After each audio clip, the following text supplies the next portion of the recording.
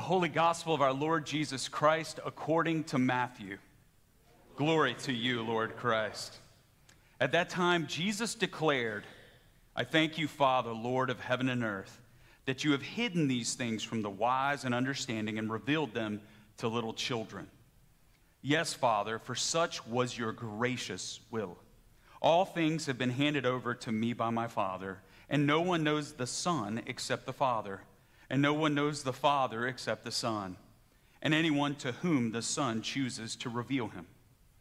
Come to me, all who labor and are heavy laden, and I will give you rest. Take my yoke upon you and learn from me, for I am gentle and lowly in heart, and you will find rest for your souls. For my yoke is easy, and my burden is light. The gospel of the Lord. Praise to you, Lord Christ. Go ahead and take a seat. We're focusing on Ephesians chapter 4, and the first thing that I noticed when I was reading this passage was I started to remember what it was like when I was a kid, when I was in elementary school, when I was in middle school, because I had these two forces that were at work in me, and I had no idea at the time, but they seemed completely contradictory when I named them out loud. First, here's what I wanted. I wanted to be just like everyone else. Let me make it clear. My name is Percy. If you have not read a book or a magazine in the last 1,000 years, you will know that Percy is not a common name. Percy is a weird name. Percy is a name that's pretty easy to make fun of. There weren't, when I was growing up, a lot of positive people whose name was Percy, okay? I wanted to be like Chris or Brian. Whatever the most Bubba would have been better than Percy, right? Like it didn't matter.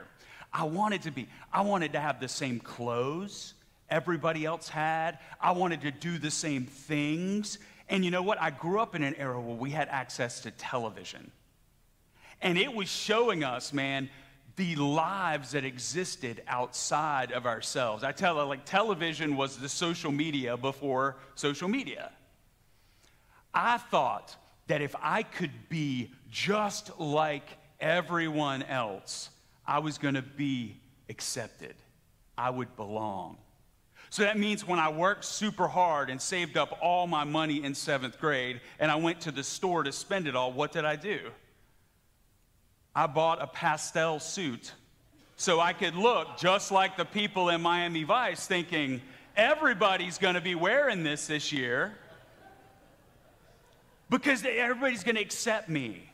As you can tell by your laughter, the white pastel suit did not go over well, and I did not receive that sense of belonging that I hoped for. So that was the one thing, and I think we all get it. We want to be like everybody else. We don't want to stand out.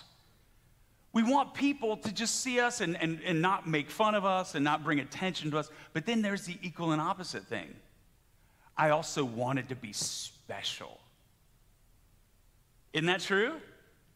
We want to be just like everybody else, but at the same time, we so deeply long to be special. You say, well, it sounds to me like you were pretty special. No, what I was different. Different has all sorts of connotations.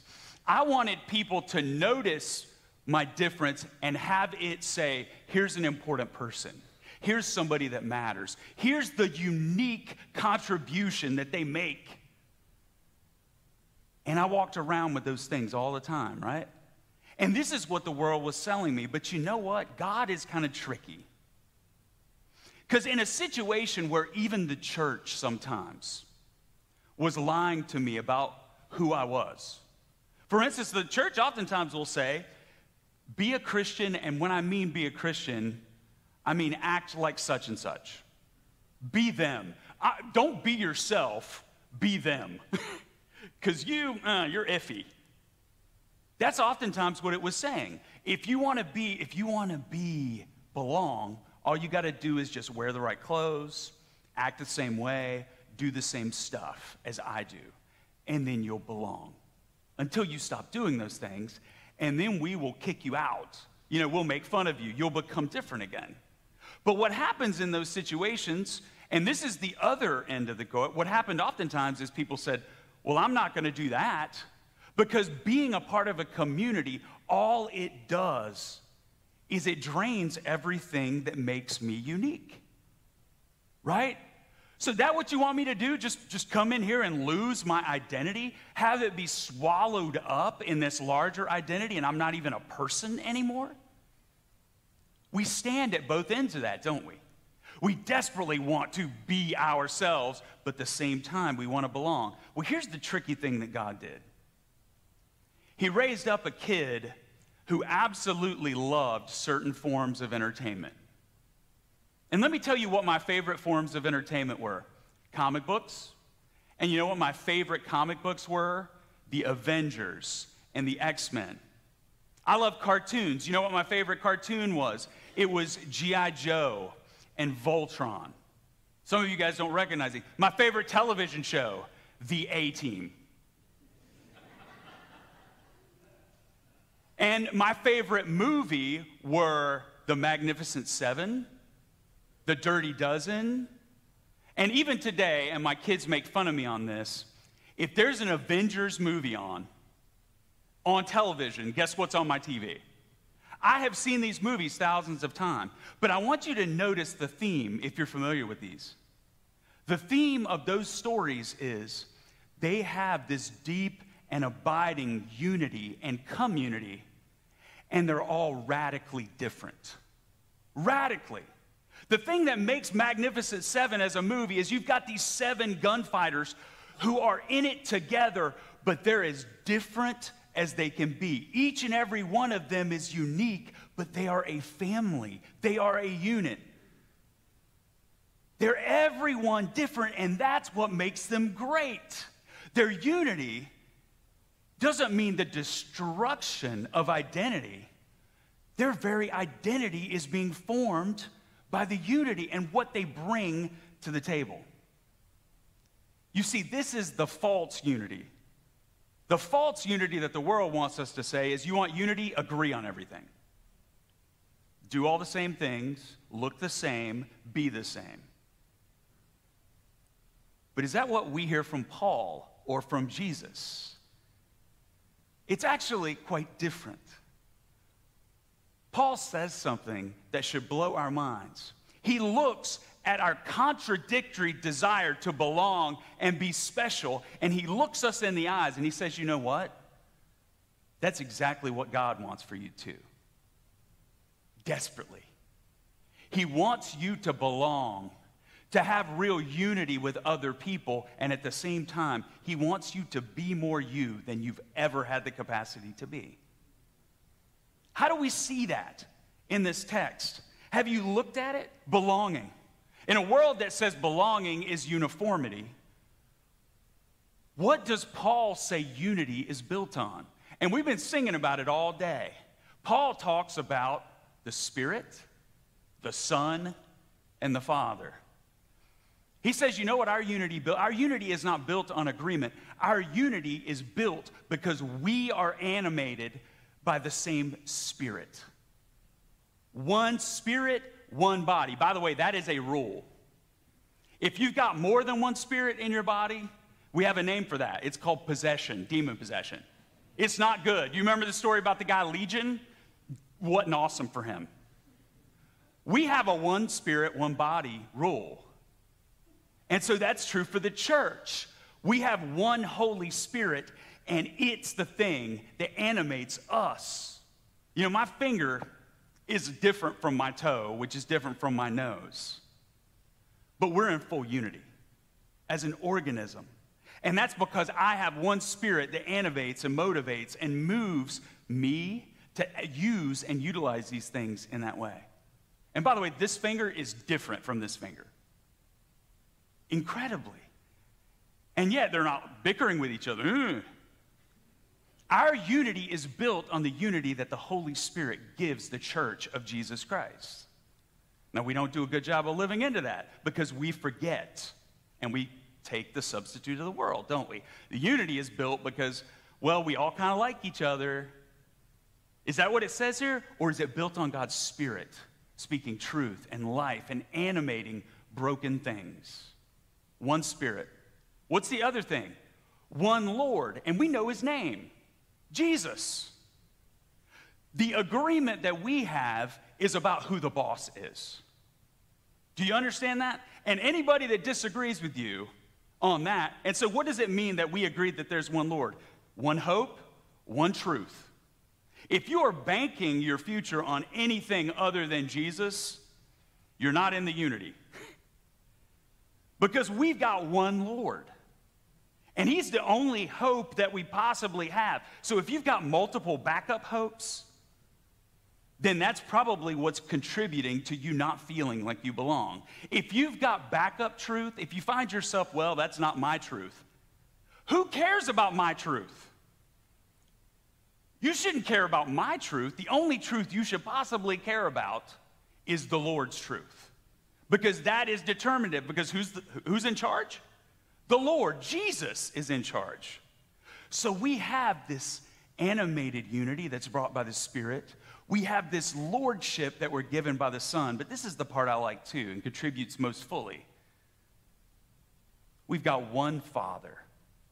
Do you know what that means? It means we are relationally, we're connected.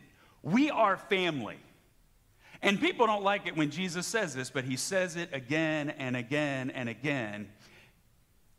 If you are a follower of God, no matter where you are, what you do, or what you look like, if you are a follower of Jesus, I have more in common with you than I have with my genetic relatives who do not. Do you really? Jesus says it again and again. Hey, your mom and brothers are outside. Go check on them. He's like, hey, I'll tell you who my family is. The one who do the will of my Father is in heaven.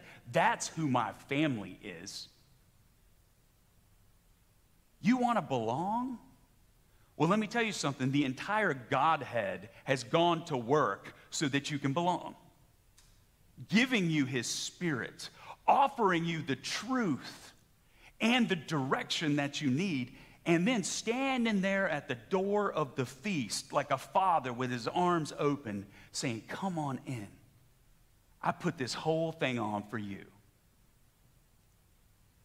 Can you understand that it is the Father's deep and abiding heart? It is God's heart that you would belong. And Paul wants you to hear it, but he doesn't want you to believe the lies of belonging. The lies that say, well, you belong when you look like this. You belong when you do this. These aren't about doing. These are about being.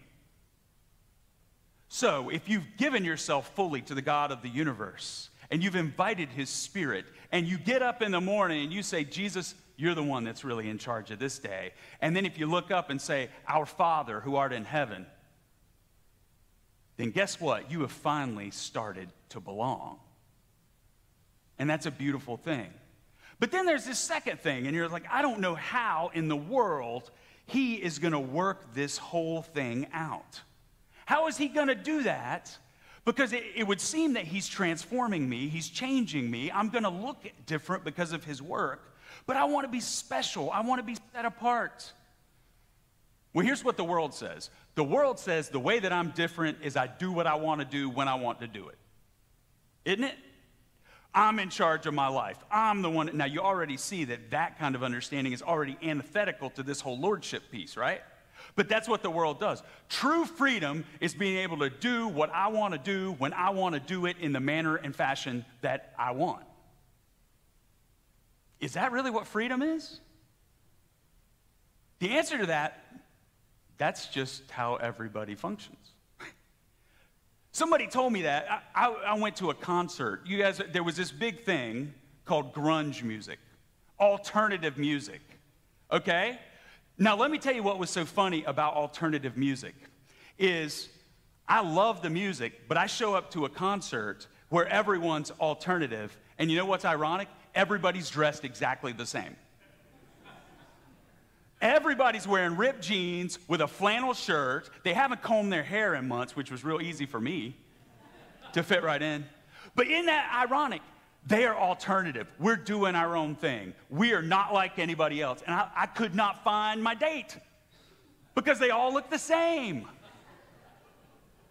That's what we do. We say, you know how I'm different? I do what I want to do. By the way, we have a name for that. That's called sin, rebellion. But can I tell you, Paul says, let me tell you a secret. That's not being special. That's being like everybody else. All have sinned and fall short of the glory of God. That's said throughout the entirety of the Bible, again and again and again. If you want to be just like everybody else, all you got to do is do your own thing your own way. Now, you won't be special, but you'll be just like everybody else. And see, that's exactly what he's moving them away from. He's saying, let me tell you something. I'm going to give you grace. And you thought this grace was only to forgive you of sins, but when I give you this incredible grace that only comes from the Godhead, it's going to do something. It's going to make you different and special and yet completely united simultaneously. I'm going to give you the best of both worlds. Matter of fact, since I'm your maker and creator, the more you come into me, your identity will not be destroyed. It will be renewed, remade, bolstered. You're finally going to know who you are. You're finally going to understand why the things happen to you that happen to you. You're finally going to have a vision for purpose. And that's what I loved about these movies and these cartoons, isn't it? Each of them had a capacity that the other did not have. Nobody can lift something up like the Hulk. Nobody knew how to plan an attack like Captain America. Nobody was willing to go out and do something crazy like Iron Man. To just cook up something and go try it. All of those things were necessary for them to complete their mission. Guess what? It's no different for us. And this is what he said. He says, if you fall into this category of calling yourself a Christian, well, let me tell you something. You're going to fall into a couple of categories because you are on my team. Who's on the team? All people who call themselves a follower of Jesus Christ are on the team. And you know what you're called? You're called a minister. All of you. Now, if you don't follow Jesus Christ or you don't call him Lord, that's not you. You don't have to worry about it. You don't have the resources to do it. But if you are, you're called a minister. And here's the kind of minister you'll be. You'll be an apostle, a prophet, an evangelist, a shepherd, or a teacher. Have you ever thought about it? You're like, oh, that's somebody else's job, right? Like, that's not me. I'm not, I don't like what you're saying now. I want to be special, but I didn't know I was going to get like a job. This is exactly what Paul says. He says that our God is giving away gifts. And part of that means charismata, which is the Greek word. It literally means grace things. That's the word we translate spiritual gifts. But you know what else he's given away? People. And he says, if you're my people, I'm going to take you, I'm going to break you, I'm going to bless you, I'm going to multiply you, and I'm going to give you back to the body of Christ as something that is useful. So if you are a follower of Jesus Christ, you are a minister of the gospel. I got into an argument about this with Alan, our rector, because I told him something from the prayer book, and he was just like, that does not sound like Anglicans. I told him this. I was like, Alan, man, you know what drew me to this tradition is people are the ministers. The priesthood of all believers is the most important thing that we have at the center. And I was like, man, you know it's in our catechism, right? And he was like, I can't imagine that they would have written it this way. Because we think about, oh, the bishops and the priests, and, you know, we're really important. Let me read to you from our prayer book. Who are the ministers of the church? The ministers of the church, and I want you to notice whose names first, are laypersons first. Then bishops, then priests and deacons. And hear this, what is the ministry of the laity? The ministry of laity and laypersons are us, people who are not ordained, people who wander in and say, I know Jesus. Here's what it says. They are to represent Christ and his church, to bear witness to him wherever they may be, and according to the gifts given to them, to carry on Christ's work of reconciliation in the world, and to take their place in the life, worship, and governance of the church. Dang, guys, you guys' job is worse than mine, and longer than mine in this. And guess what? Just in case you might forget or think they were joking, guess what they did? It ends this whole section by saying, what is the duty of all Christians? And you know what? It restates that stuff again. Just in case you forgot, because we were using some newfangled language to talk about bishops and priests and deacons, let me remind you, this is primarily your job. And as I look out on this room, every follower of Jesus Christ is given ministry gifts. You are given unique purpose. The best way I can say that is every person in this room who is a follower of Jesus Christ is a unique articulation of the gospel. You say it in a way that you live it in a way that no one else, you are irreplaceable for the kingdom of God. Do you get that? You know, and the reason I say this, and we don't have time, but I want you to understand, you should know what you're good at. Like when I'm watching these television shows, if there was one guy who's really good at being a pilot, he better know that, right? If there's somebody who's really strong or has if there's somebody who can really give these things. But here's the deal. Every one of you, no matter which one of these categories you fall into, this is the crazy part, you'll do it differently than another person. I'm a prophet. That's where I fall when I do this. But I do it differently than every other prophet I've ever seen or known. Read the Bible. Have you noticed that they all do it differently? Peter was way different than Paul. Even people who have the same gifts and are built the same way are unique. So do we see today this incredible reality? We belong and we're special. Matter of fact, you are a specialist. You are a part of the special forces that has been set aside for a specific time and a specific place to bring forth his gospel. So my question today is, what do you want? This passage ends by saying, what's the goal? To grow up. My whole job as a pastor is to train you guys to do ministry. That's our job. Because you guys are the ones that do the real ministry.